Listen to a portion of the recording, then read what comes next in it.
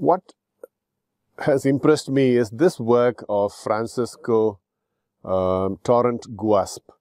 Guasp believed that the entire ventricular muscle was one long rope-like muscle fiber, and he dissected it out like this.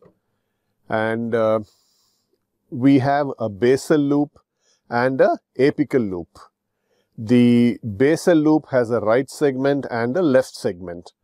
The right segment is between the pulmonary artery and winds around in its attachment to the tricuspid valve.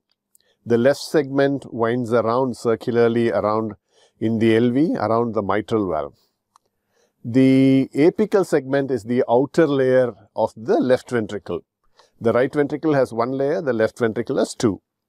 This apical loop has a descending segment going around the apex and an ascending segment finishing off with the aortic valve. So we start from the pulmonary valve and go right to the aortic valve. This is the dissection out in stages in muscle. That's Torrent Guasp's work himself. And the whole thing as a rope is being shown in this picture. At the apex, the superficial epicardial fibers become subepicardial around a point.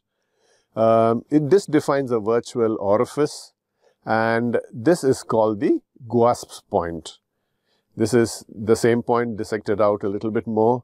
It is through this that one would enter when you do a closed mitral valvotomy and perhaps an apical TAVI. So this is the Guasp's point. This is an animation to show systole, diastole in all these ropes. This is our attempt at what Dr. Guasp had done.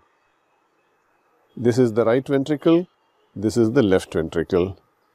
The pulmonary artery with the pulmonary valve as we are opening it out. This is the right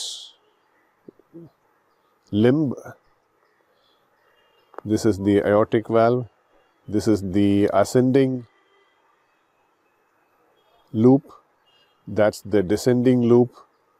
And this is the inner circular fibers. So this is what Dr. Guasp had done. And this is our dissection to show you the layers of the left ventricular and the right ventricular muscle.